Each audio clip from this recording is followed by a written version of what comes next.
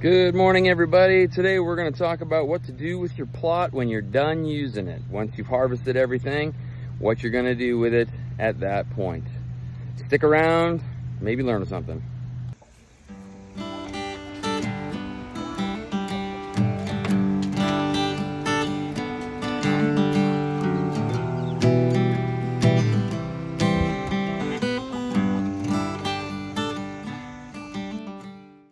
All right, this is our potato patch. We harvested all of our potatoes last week, and when we were done harvesting, I ran the tiller just to break up the ground again and find any other leftover potatoes that might have been around. So I've got this run one time. I'm gonna till it a couple more times, and then we're gonna sow some oats in this in order to supply some nutrients to the soil and prep it for the next season.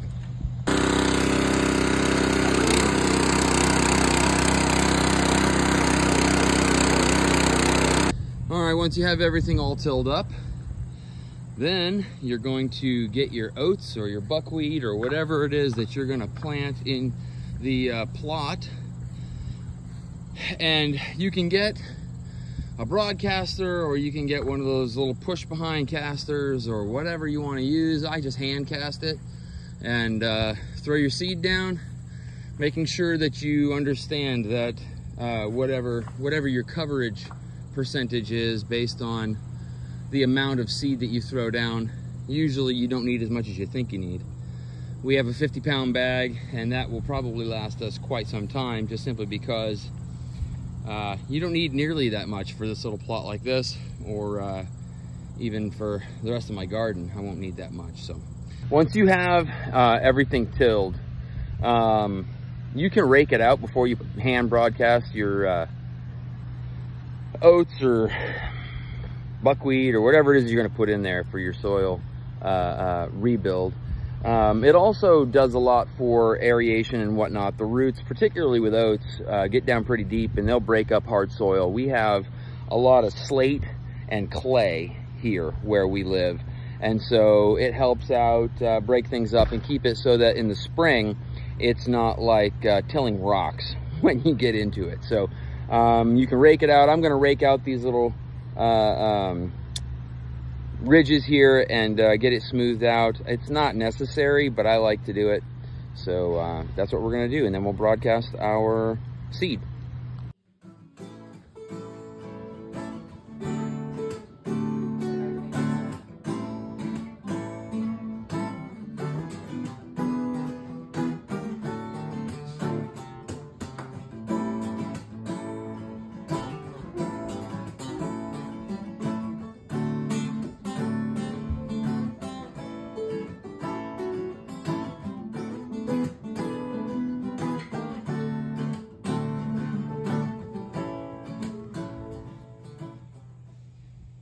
You can see here it's all seeded now, and you can see also that some of it's a little heavier than others, and that's really not a major problem. This isn't going to be a crop that we're going to harvest.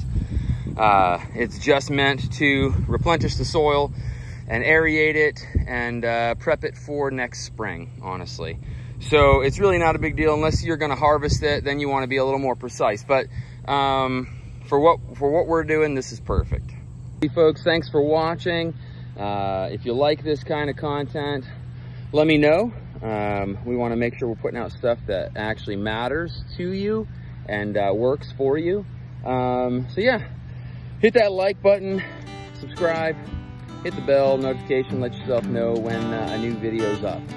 But there we go. Hopefully you guys are doing well, and yeah, stay prepared.